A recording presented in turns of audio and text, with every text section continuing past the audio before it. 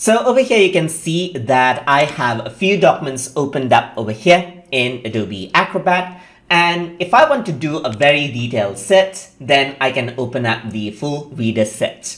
To do that, I'm going to go around and press Ctrl F. And then you can see that there's the setting icon right here. So if I were to click on it, you can see that there's different settings, as you can see.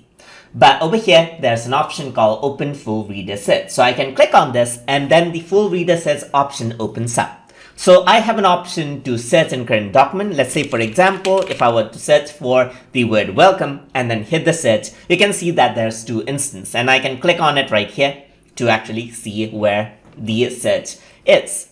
So if I were to go around over here onto new search, then I get back onto this window right here. You can also click on more search options and you can see that you have more options like include bookmark, include attachment. You have a stemming right here. You got case sensitive, which is already there in this few option as well. But as you expand this, you got more option to work with. So over here, I have selected out the current document. But what you can also do is you can search out for a specific folder. So I'm just going to go around to TuTube right here, just like this. And then you can see that I can search, or I'm going to go around and click on Browse for Location. I'm just going to expand this, go around onto the TuTube drive right here. And then I'm going to go around, let's say, for example, in the PDF folder, PDFs, and I'm going to press OK.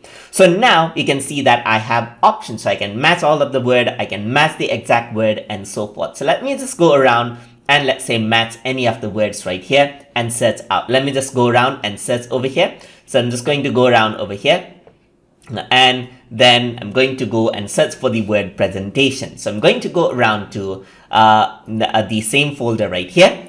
And then I'm going to search around for match any word. And I'm going to say, let's say presentation, just like this.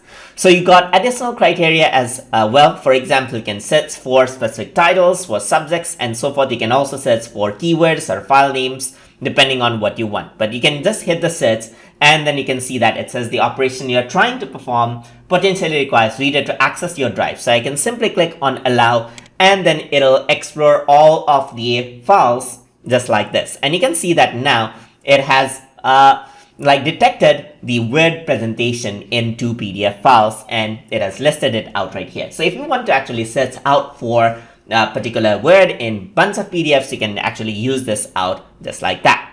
And then that is how you can do. You can go around, refine the search result even more to select out particular data as per what you want. So you can search it out in the way which is required.